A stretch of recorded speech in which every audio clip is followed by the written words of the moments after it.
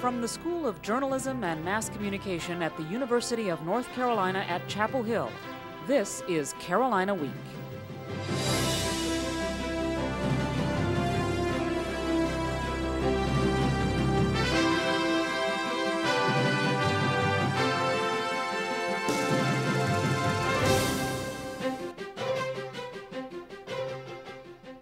Good evening, I'm Michael Handy. And I'm Brad Broders. Welcome to the February 17th edition of Carolina Week. Our top story tonight, winter weather hits Carolina. Carolina Week reporter Alex Lawson was one of the few people out on campus Monday, other than the cleanup crews. Here we go again. Chapel Hill gets hit with another ice storm. It all started early Sunday morning. This time, Chapel Hill received more than an inch of sleet and freezing rain, which made getting to campus tough, unless you had one of these. The ice here is too hard to make a snow angel, and it's even too hard to make a good snowball. But the one thing that it did do was get classes canceled on Monday. The last time university officials canceled classes was January 2000, when Chapel Hill got 22 inches of snow. Provost Robert Shelton says the university made the right decision this time around. Well, if you have a class at 9 and 11 and 2 today, and your 9 and 11 have been canceled, are you really going to show up for that 2 o'clock? And we thought, considering that the temperature's not getting above freezing, the main roads were getting better, but the side roads were not, we felt just making it a clean sweep and canceling classes for the day was the right decision. Staff members like Adria Williams are stepping up to clear the way for classes tomorrow. This is not something which is normally done by the housekeeping staff. Years ago, that was a part of the job, but in recent years, I don't recall anybody in housekeeping cleaning any steps. The university was closed for 3 days in 2000. School officials fully expect things to be back to normal Tuesday after only a one-day shutdown this time. In Chapel Hill, I'm Alex Lawson, Carolina Week. Provost Shelton says the university and the town worked together better this time to keep transportation moving compared to the gridlock caused by December's ice storm. With no morning classes on Monday, students on South Campus hit the trails by the Dean Dome Sunday night. The sledding trails. About 100 students took advantage of the ice-covered hills at Manning and Bowles Drive. The fun went well into the morning as sledders enjoyed the slick surfaces until about 2 a.m.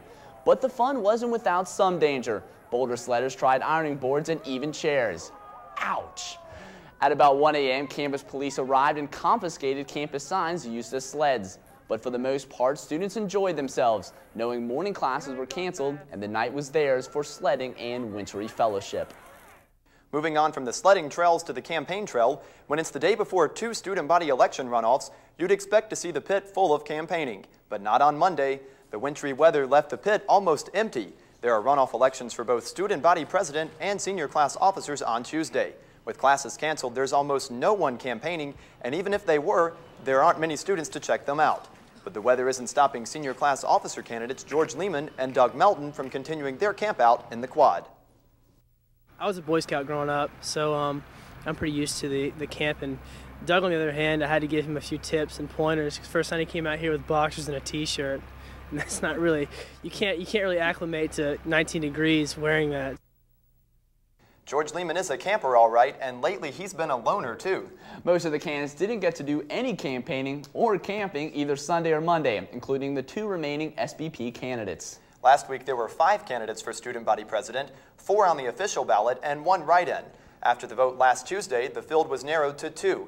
Matt Tepper was the top vote getter with little more than 35% of the 7,206 votes cast. Shang Shin joined Tepper in the runoff by pulling in nearly 25% of the vote. We're joined now on the eve of the runoff by Matt Tepper and Shang Shin. Matt, we'll start with you. So what has the winter weather in the past 2 days done to your campaign? Well, we definitely haven't been able to get out there like we have in the past.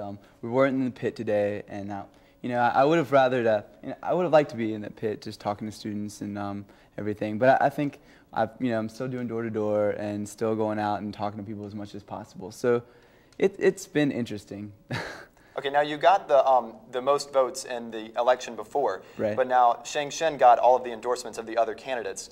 What are you doing to try to counteract that? Well, I mean, it's gonna be interesting. We'll see what happens. It's gonna be a tight race, definitely. I mean, I came into this thinking it was gonna be tough. All the candidates were really, really qualified and really good. So we'll see what happens on Tuesday. All right, well, good luck. We're going to toss it over to Brad now and Shang Shin. All right, Shang. Now, you've been stranded in your apartment for 2 days. Yeah. What have you been able to do campaign-wise, not being able to get out as much?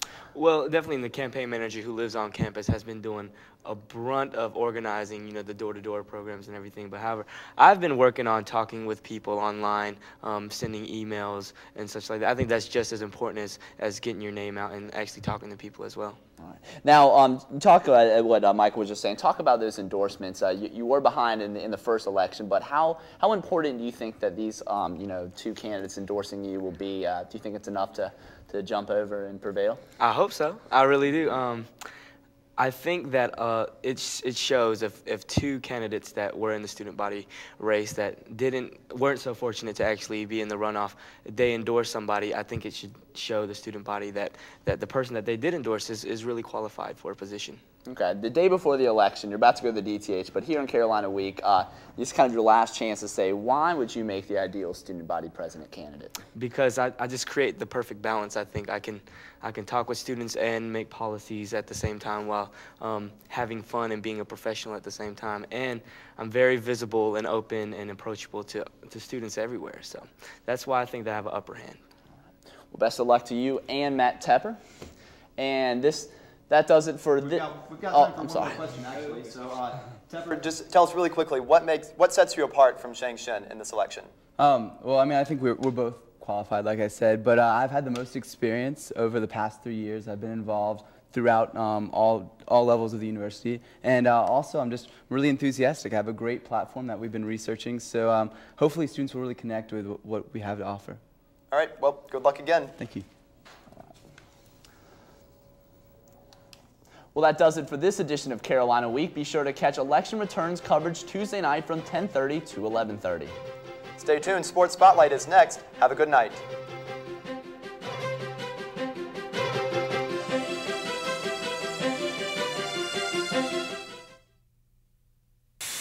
Properly inflating my tires burns less fuel and saves me money on gas. Yeah, I'm saving Mother Nature from pollution, but more importantly, she saved me $11. Ow! Environmental defense. Get green. By keeping my car regularly tuned, I save money on gas and repairs. That also means cleaner air. Feels good to help save the cash, planet. Environmental defense. Get green. For more tips, go to getgreen.com. When you buy disposable and overpackaged products for your home, you're really saying, I'm fine with depleting natural resources. Pollute our air and water. Energy? Wasted. People tell you, hey, go for less packaging. Check out reusables. Buy stuff in bulk. Well, you tell them, no thanks. I'd rather throw it all away. Buy smart, waste less, save more.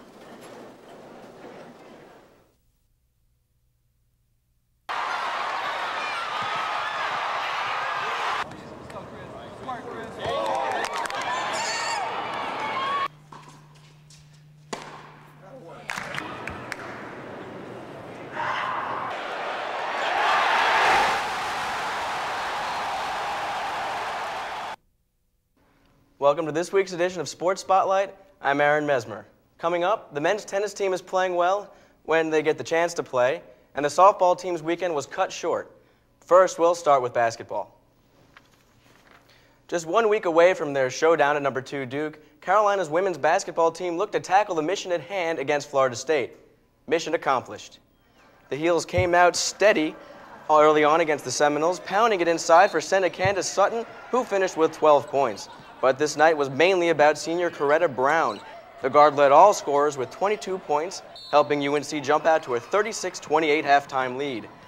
Student body president finalist Shang Shin obviously impressed. But back to the game, where the Noles closed to 53-48 late in the second half. But Brown makes the FSU defense just look silly in the closing minutes, and UNC downs Florida State 72-56.